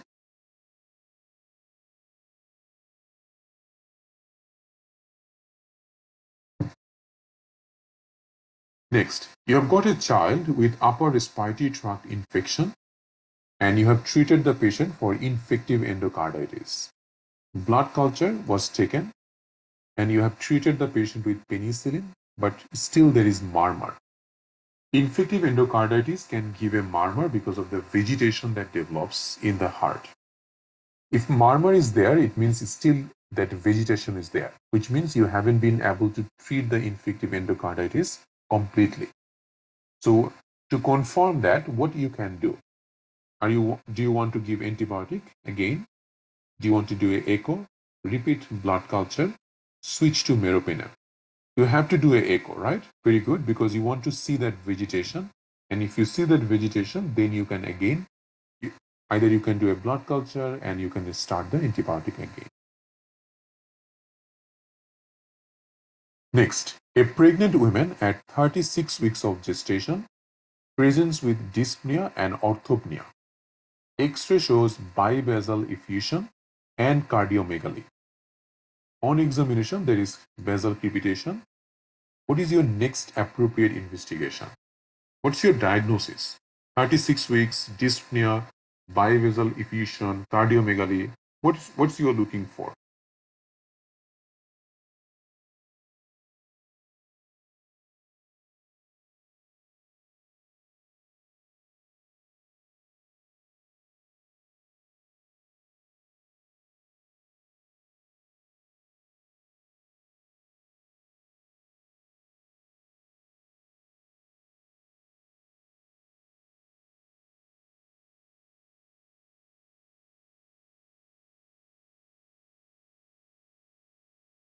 Congestive cardiac failure, guys. Okay, so everything goes with congestive cardiac failure. You can see this patient having dyspnea, orthopnea. So that's one thing. Bibasilar crepitation. So everything goes with acute pulmonary edema, or you can even say it's a congestive cardiac failure because of cardiomegaly, bibasilar crepitation. So it's not pulmonary embolism based on the finding.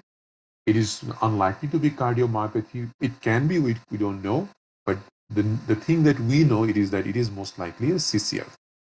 So what is your next investigation? ECG, echo, D-dimer, or CTPA? Remember I told you, if you suspect something cardiac, your next test is always ECG. And then you will do a echocardiogram for this patient to confirm the diagnosis. So they're asking next is ECG. Very good. Have a look on this one, that you have got a patient who is having difficulty in breathing with faint heart sound. Saturation 96, blood pressure is dropping, JVP elevated, no ECG given. What is the investigation of choice? Tell me, what is your diagnosis? So you have got hypotension, faint heart sound, raised JVP, cardiac tamponade. Very good, Dr. Saida, Dr. Jainab. So it's a Beck's triad. Remember Beck's triad showing hypotension, muffled heart sound, and raised JVP. So for cardiac tamponade, what's your investigation of choice? They are not asking the next investigation. They're asking investigation of choice. So that's echocardiogram. Okay, very good. Next question. A hypertensive and a diabetic patient presents with history of numbness, nausea, and sweating. So it's a hypertensive. So let's say it's a 50-year-old male, hypertensive, diabetic. I'm coming to you with numbness, nausea, sweating. He developed dizziness while urinating. Pulse is irregular, so likely chance there is AF. So ECG shows AF. What is your diagnosis? Myocardial infarction, micturition syncope, vasovagal syncope.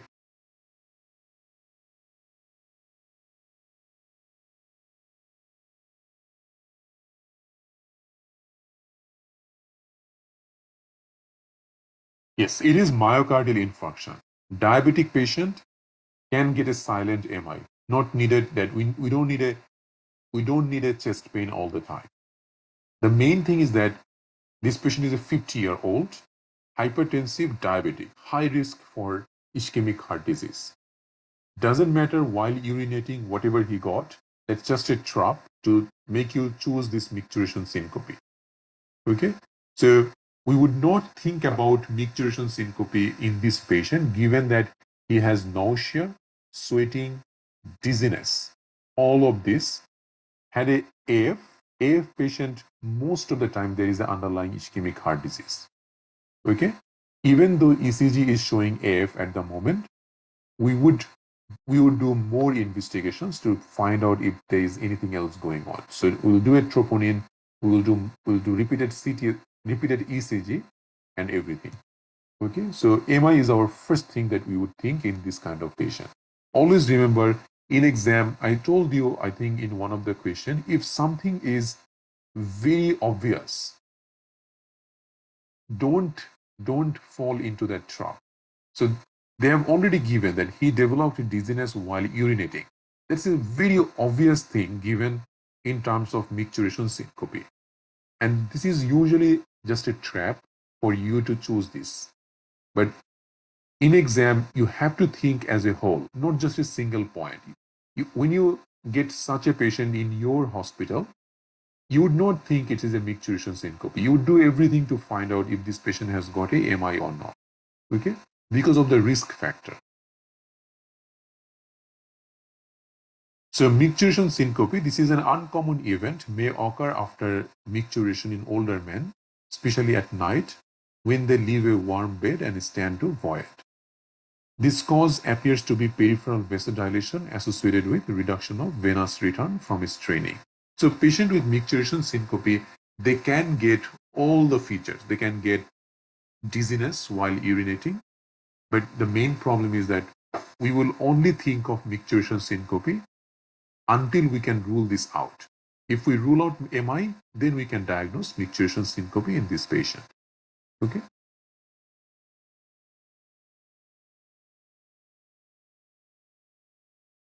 Now, the last question for tonight. You have got a elderly women brought after fall, confused, on warfarin, bruises on the both thigh and buttock. Troponin is normal, but CK is very high. What is the diagnosis? Elderly women most likely had a fall, couldn't get up, was on the floor for a long time, ended up getting a condition called rhabdomyolysis. So what is rhabdomyolysis? Rhabdomyolysis is just like when someone is not moving for a long time. Patients, most likely after a fall, she might even had a fracture of the neck of the femur. She couldn't stand up. So the in those situations, sometimes the muscle starts to break down, releasing myoglobin into the circulation. And myoglobin can be very risky for this patient, especially it can cause kidney damage, it can cause acute tubular necrosis or even a renal failure. Okay, so early complication of rhabdomyolysis is hypovolemia. It can increase the potassium, decrease the calcium, and in that way it can even cause cardiac arrhythmia. So rhabdomyolysis means muscle tissue breakdown with release of myoglobin into circulation, and this will cause elevated creatinine kinase. You can get a dark reddish brown urine due to myoglobinuria. Patient also get muscle aches and pains and weakness. Okay, this myoglobin can occlude the kidney and causing the renal failure. So the treatment of choice for patient who has rhabdomyolysis, so initial treatment would be making sure patient is vitally stable. So start the patient with IV fluid because this patient can get severely dehydrated, and then treat the patient accordingly based on what complication they have developed. But the main treatment is IV fluid. Okay. All right. So that brings us to the finishing of tonight's class. Any question, guys?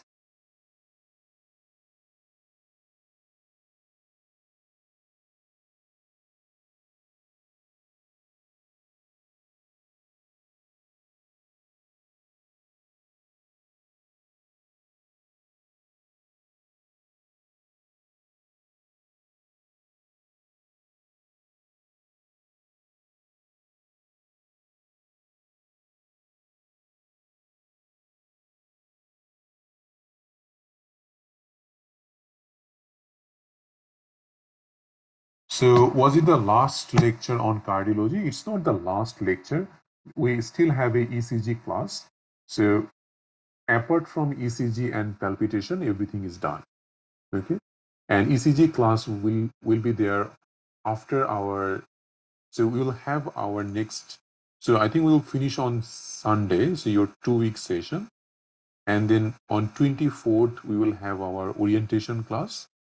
After orientation class, the next class will be ECG class. We will give a schedule of everything into your Facebook group. And that group is named as First Aid AMC MCQ batch 9. So all of you who will join, it will be in the batch 9. That's the online batch we are having currently. And in that batch, everything will be given, all the next schedules and all. Okay. Yeah, infective endocarditis is a part of infectious disease. These lessons will not be repeated. This is a part of the course. So everything that we have discussed so far, that's a part of the course already. It will not be rediscussed.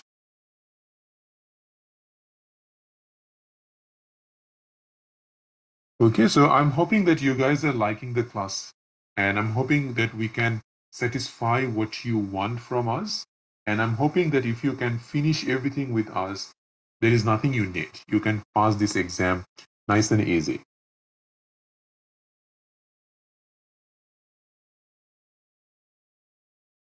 And this is a 5 months course, so most likely it is going to be end on early March.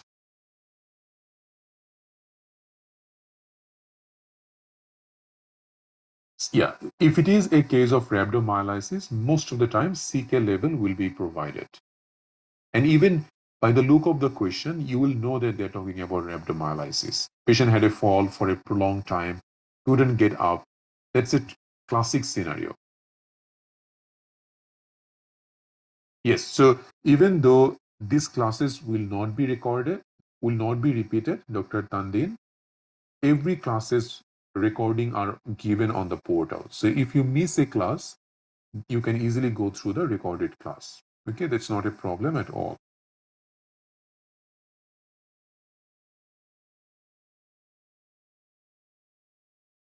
Thank you, Dr. Wakas. So anyone having any questions, you can also unmute yourself and ask questions. We are finishing our free 2 week sessions very, very fast because not much classes are left, right? So is there any questions that you want to ask?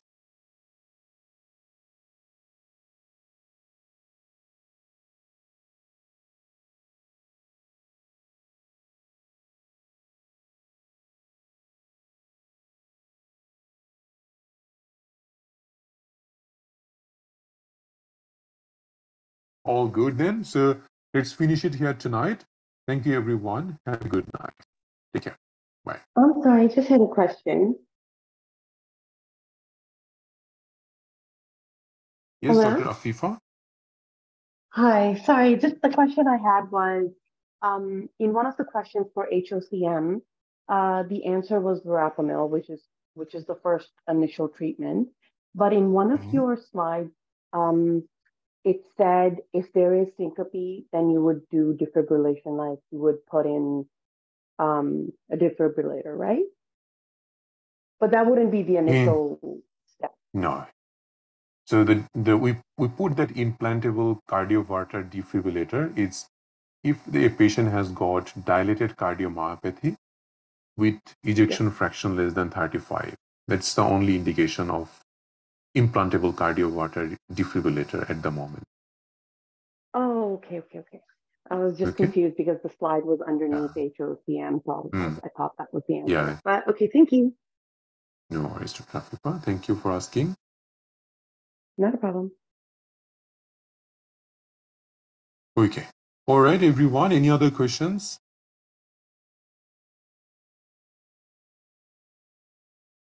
All good. So thank you all. Have a good night. Take care. Bye.